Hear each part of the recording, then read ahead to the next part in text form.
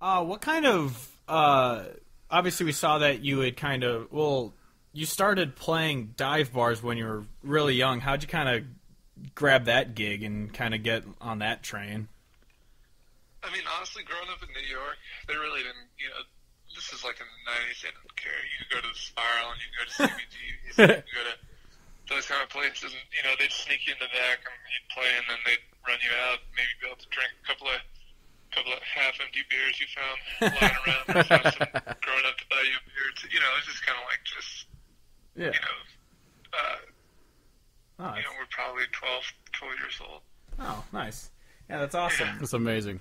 What kind of we saw that you kind of went to playing with playing metal and stuff. How do you make the transition from metal to kind of the Americana or American noir, as you call it, genre?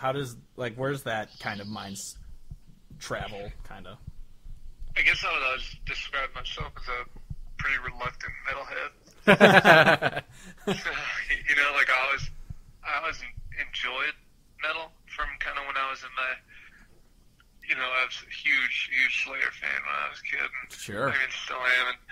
But I'd always, I'd grown up listening to a lot of folkier, acoustic, I guess like proto-Americana stuff.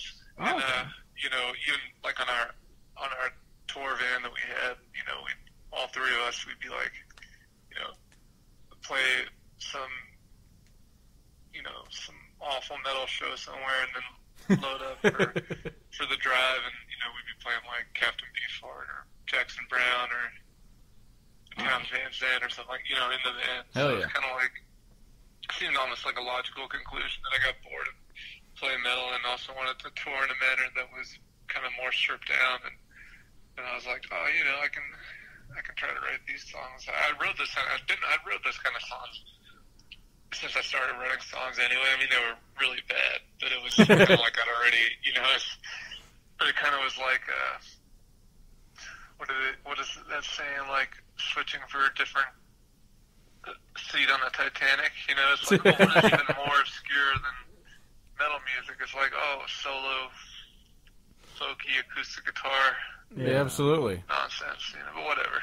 Yeah. It's a different kind of hipster crowd. Yeah.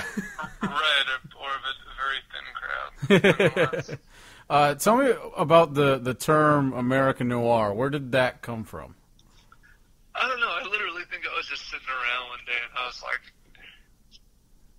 thought it up and started kind of laughing to myself. And I was like, well, shit, if it amuses me, who cares? That's basically like my MO is to amuse myself. Absolutely. I've got folk hero tattooed on my knuckles.